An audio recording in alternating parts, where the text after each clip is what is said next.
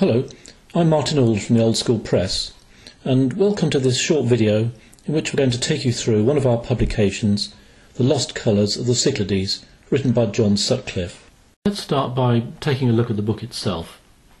It comes in a sleeve, inside which we find the book with its cover silk screened in the Greek national colours.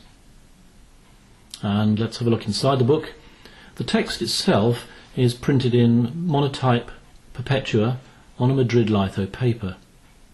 Now John found beneath the ever-present white of the Cyclades 20 different colours, and for each of those we've tipped in a painted strip. Oh, there's one of John's lino cuts, by the way. There's several of those in the book. Beneath the book and attached to the back of the sleeve there's a portfolio, and the first thing in the portfolio is a swatch card showing a chip for each of the 20 colours that John identified. Now it's quite hard to see what a colour really looks like in a small chip, so inside the portfolio we find 20 individual sheets, each of which carries one of the colours on a short note. It's far easier now to see just how bold some of those colours are, and just how bold the landscape would have looked in the Cyclades once upon a time.